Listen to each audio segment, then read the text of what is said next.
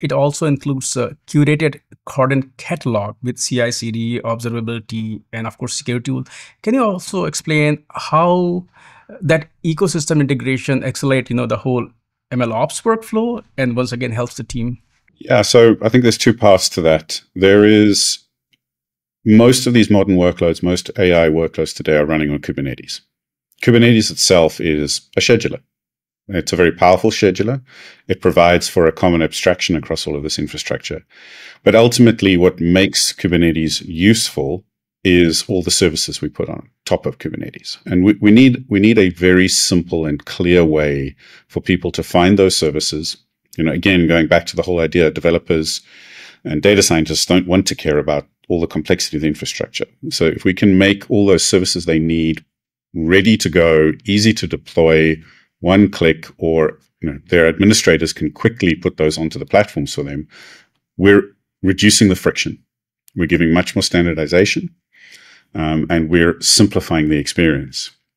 If we go into the MLOps framework, every workflow, every user is going to have a slightly different approach to the way they do things. And again, by providing the catalog of tools that they can then compose to meet their needs, not forcing them into a stack pattern where they have to use everything out of a particular stack. They can compose their own stack. They can pull their own components together to deliver on their needs, but do so with guardrails, do so with potential support. And I think what's really critical here is we as an organization become the glue that provides services to the end user.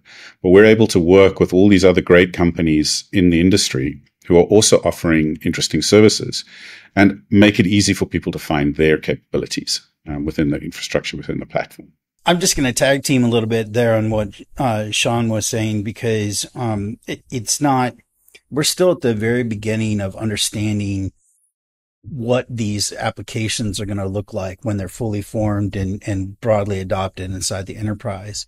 But we can already see that we're going to go beyond large language models when we look where there's been traction and success in enterprises, like we already can see in the healthcare industry, for example, that they're using image-based models with radiology images, and they're having great success already. And what you need to do, the kind of stack that you need for a visual model is very, very different than what you need for a large language model, right? And so kind of to Shaun's point, providing enterprises with sort of a toolbox that includes a bunch of our tools, but also anybody else's in the industry, and then allowing them to assemble it on a per application basis, whether it's agentic frameworks or different kinds of models, but, basically to solve domain specific problems, I think accelerates enterprise adoption of these AI powered applications and lets enterprises focus on what's most important, which is delivering business value sooner rather than later.